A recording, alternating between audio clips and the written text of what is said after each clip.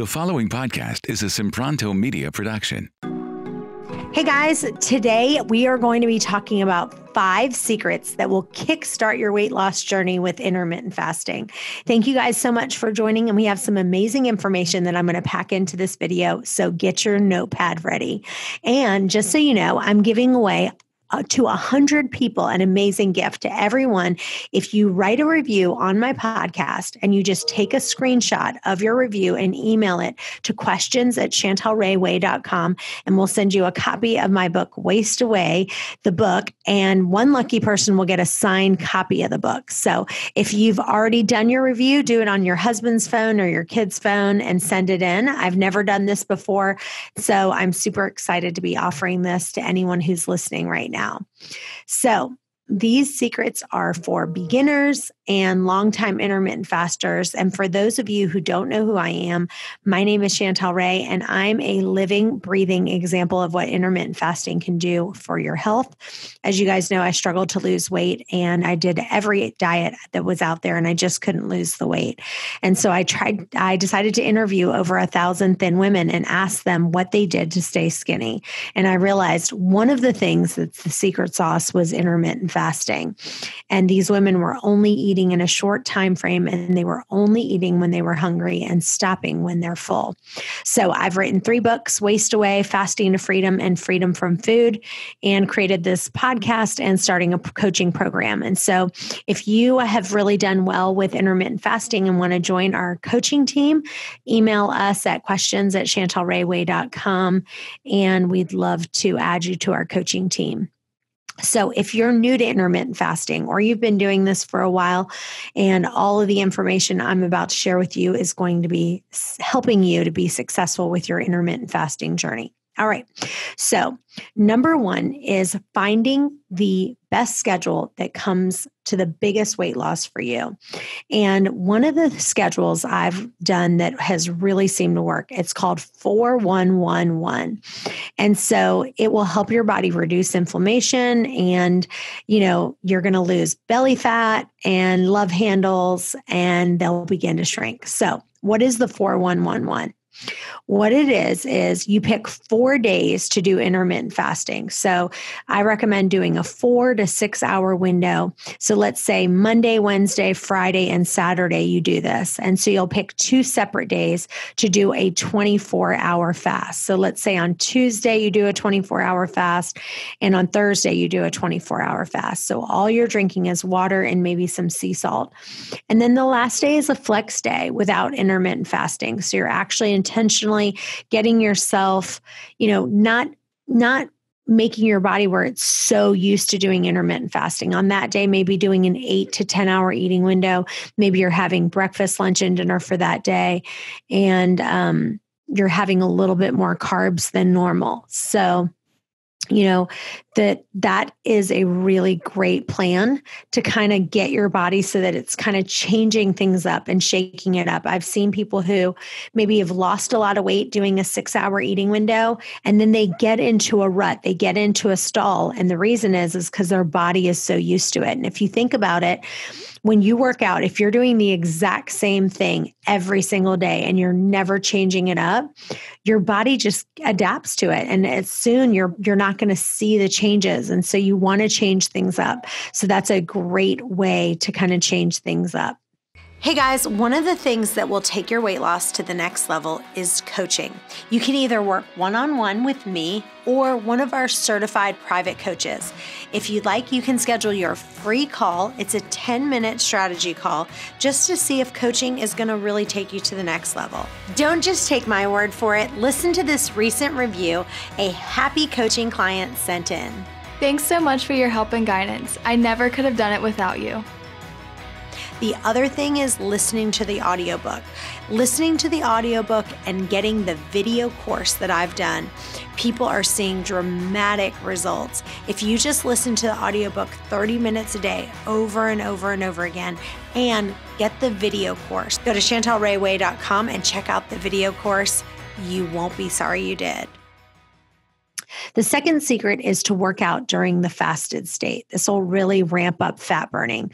I always work out in a fasted state. I work out at either 6:45. Every once in a while, I'll work out at 5 in the morning. But I don't eat until 12 or 1 o'clock that day. So now I'm finished working out. Let's say I'm finished working out at 7 to 8, 8 to 9, 9, 10, 10 to 11, 11 to 12. I'm waiting 5 more hours after I've worked out. I know I'm at complete zero.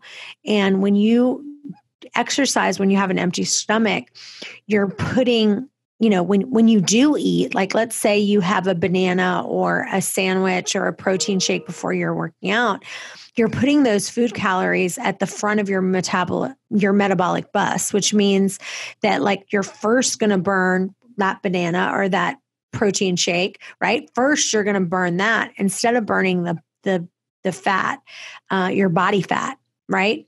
So when you go into a workout in a fasted state, you're putting your body's fat stores at the front.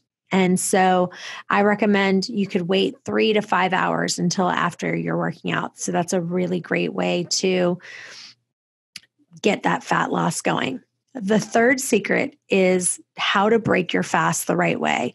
And it's really important if you're doing longer fasts, you're doing a 24-hour fast or longer, that you're breaking the fast the right way. And the best way to do that is to have a little bit to eat protein and fat when you're eating. So bone broth is a great way, but another way would be just having like some chicken or something that's high in protein and a vegetable. When you are eating a lot of carbs, when you first break your fast, plus that has a lot of fat, like for example, if you have an avocado toast, now you've got the bread that has tons of carbs. Now you've got avocado. And then let's say you put a bunch of like avocado oil over top of that. You have the bread, which is going to spike your glucose, and then you have the fat, and it's just not a great recipe for that. So the biggest thing is we want to keep our insulin. You don't want it to go to such a spike because you're at a fasted state, your glucose level is low, and then all of a sudden, if you're eating tons of bread or tons of sugar, the worst thing you could do when you're breaking your fast is to have some high sugary drink or an iced tea that's sweetened or something like that. That is going to really just not be good for your blood glucose because then it's gotten so high. And then you get to the place where once you start crashing, you feel like you want to eat again and you never feel satisfied. And protein is one of the things that always keeps me satisfied. So if I'm not having enough protein, I definitely don't feel satisfied. Okay, tip number 4 is that when we're eating during our eating window, we want to eat the right foods, So one of the things that I've realized is there are certain things that I can eat that make me just go even, it's like sugar. If I'm eating too much sugar, sugar begets sugar begets sugar. I just want more and more and more. And so there's some things that you're thinking of, some oils that are not as good for you, that are like canola oil or corn oil or soybean oil. Those kind of oils are really not good for you.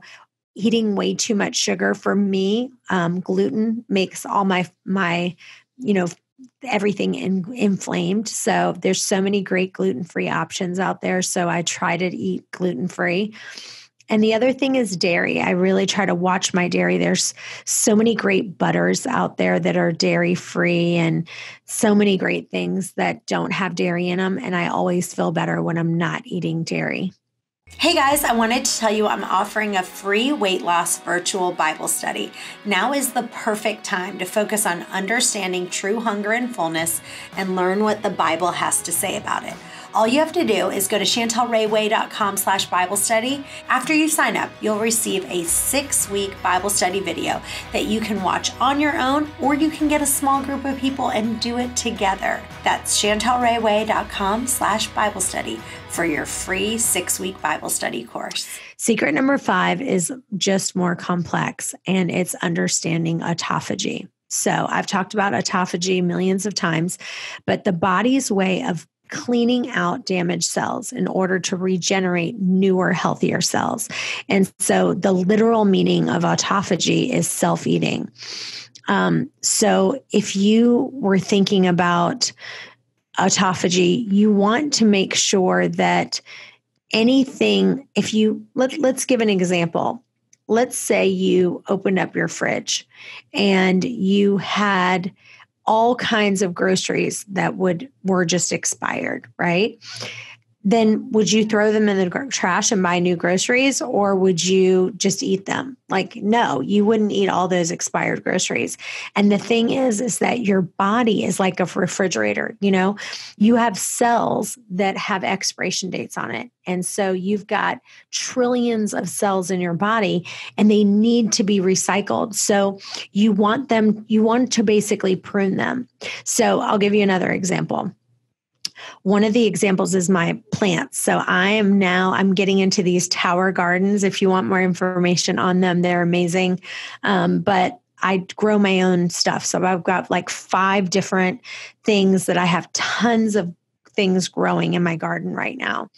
But there are certain plants that if you don't prune them, right? If you don't cut them and prune them, they will die. And that's the same thing, is that we need to get to a place where we understand pruning is a good thing. We need to get rid of some of these old cells so that we can regenerate our new cells. And, one of the reasons why the flex day is so important, where you're not like fasting so rigidly and you're having a little bit more healthy carbs, but you're having higher carbs, is it just gives you like that balance. Because if you're just in a state where you're fasting too much, then you could be messing with your thyroid. If you're cold all the time and your weight loss is stalled, you might be kind of just going too much. Like, we want to be balanced. We don't want to be fasting too much, but we don't want to be fasting too little, because fasting has so many amazing benefits. So anyway, these are just some great tips for the day. There are 5 different tips that I have, and hopefully they will encourage you on your weight loss today. All right, don't forget, go ahead and take a snapshot of your review. So put in a review, or grab your husband's phone or your kid's phone, grab that, put in a review and send it to questions@chantelrayway.com. And we're happy to send you a copy of the book. Thanks so much, guys. Bye-bye. This has been a Sempronto Media production.